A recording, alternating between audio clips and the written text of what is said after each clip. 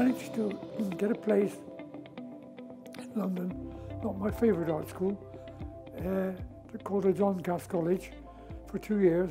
And then after 2 years there, I managed to get 2 years in my favourite art school, which was the London School of Arts and Crafts.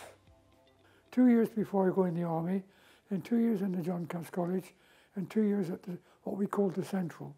So altogether, I did 6 years in art school, which is, for kids these days, very rare. Students studying design or anything these days usually do 3 years. There's a move even to get them to do just 2. A horrible idea. Anyway, I did 6. I'm so grateful. What I did was to meld from being a student into being a graphic designer. I enjoyed myself enormously in art school. Apart from anything else, I met my wife, Wanda, who was a textile design student. When we left, we thought either we could become something like an art editor, or we could start our own business in graphic design. I was encouraged to start my own business, but I thought, no, I want a salary job. I want to learn to make my mistakes at other people's expense, which I did. I got myself a job as art editor of a trade magazine called Furnishing. Very good apprenticeship. The editor was quite tough. He assumed I knew all about production in magazine design. Well, actually, I knew nothing. So I had to pretend to know things and then ask people, printers, photographers, journalists, other graphic design friends, about things I didn't know. So I had a valuable learning experience for 2 years on Furnishing magazine. And then I got my real break. I got appointed as art editor of Design magazine, the magazine of the Council of Industrial Design. And I spent 6 years as art editor of Design magazine. It had great benefits. I learned a lot about design, of course. I learned a lot about graphic design. I learned a lot about magazine design. I'll show you a cover from those days. Here you see a spread of covers. Of course, covers are only covers. My main concern was with the interior.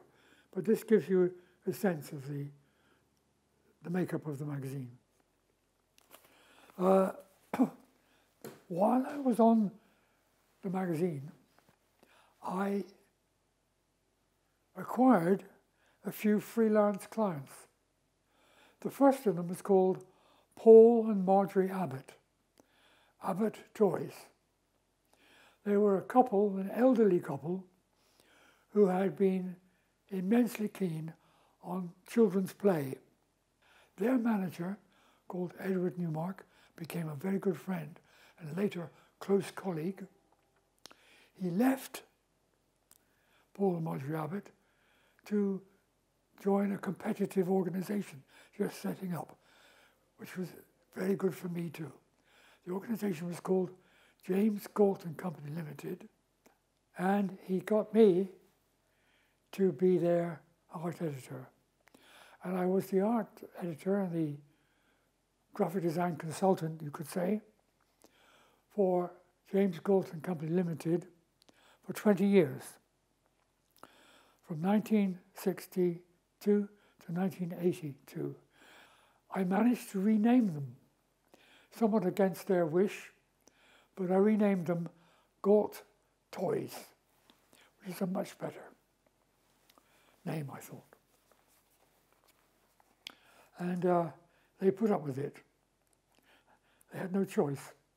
I was quite insistent on the renaming, and everybody from then on called them Galt Toys. Here you see some examples of graphics for Galt toys.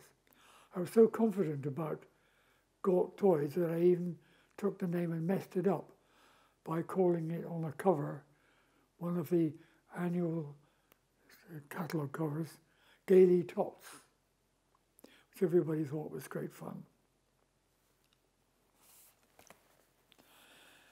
Well, that was the beginning of Ken Garland and Associates. And so I decided not to have assistants. I hated the idea of assistants, but associates. They were designers whom I would look after, of whom I was the senior, but who were designers in their own right. I didn't want to be a giant studio. I wanted there to be just 3 or 4 of us, so that I could be a designer among designers. If you grow big, as some of my fellows were already growing big, you become the boss. You spend a lot of time having lunch with potential clients. And you spend a lot of time doing things which have nothing to do with designing. I didn't want to have anything to do with that. I acquired some 5 or 6 regular clients, most of whom remained with me for 5, 10, and in case of Galt, 20 years. It was this continuing relationship that mattered to me more than anything else. I was so lucky, we, Ken Garland and Associates, were so lucky that our clients were our friends.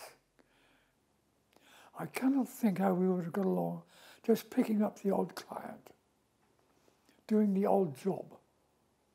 It was essential that we got to know our clients, the people, not just the organization, but the people. In the case of Galt Toys, it went beyond being a consultant designer to being a designer of some of their games. One day, the sales director, Mervyn Middleton Evans, said, "What do you think of our products?" I said, "Oh, they're okay." He said, "Oh, is that all? Just okay?" I said, "Well, some are and some aren't." He said, "Do you think you can do better?" I said, "Oh, yes." He said, "Well, let's see what you can do. What we'll offer you is you come up with some ideas which you work for in your own time. If we like them, we'll produce them and pay you royalties." How's that? Well, it's okay for him. They could pick anything I did if they liked it. For me, I had to take a huge risk. But I did. And I produced some toys. Some of them still going, would you believe? I'm very fond of this game, and particularly fond of the work of the illustrator who produced such a lovely set of drawings to go with it. I think you can see what the game is about. Now, at the same time as doing this, I was interested in teaching. And from the early 60s, about 64, I was teaching. And I've been teaching ever since. I could say it was the most continuous activity that I could speak of. I was approached and asked if I had anything I could write about the practice of graphic design. Well, I was fairly young then, and I wasn't sure that I could speak, as it were, ex cathedra. But I did do a book. It's this one. It was at the invitation of a guy working for Studio Vista. And here's the opening spread. It was an unexpected success. I didn't think that I had it in me to do a book generalizing about graphic design. As it turned out, I did. And I had some unusual priorities. For example, I made a great fuss about the telephone as a tool for the graphic designer. Now, it's nothing to you. You use your iPhone all the time. But in those days, the early 1960s, it was exceptional to be able to design on the telephone. You had to ensure that your guy at the other end had something which he could correspond to what you were. So usually it was a sheet of paper with some marks on it, and you had the same thing. And so you talked from there. This book was, I have to say, very successful. And it isn't in print now, but if you want a copy, it'll cost you a bomb. I'm embarrassed about what it will cost you. So there was another thing, writing. I think I ought now to cut to the chase and show you the piece of writing which I am most fond. It's this.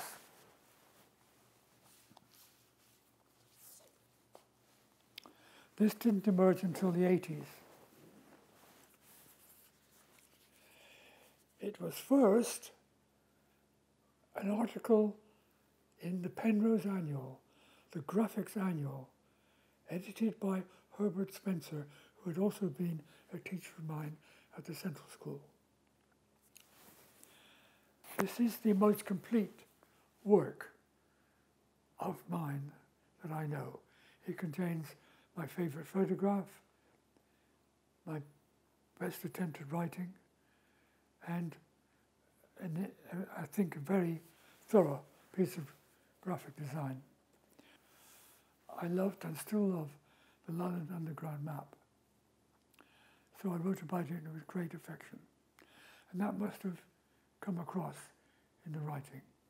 So there we have it. Graphic design, teaching, photography, writing. I think that's about it. I think that's enough. Would you not think so? Thank you, London Design Festival.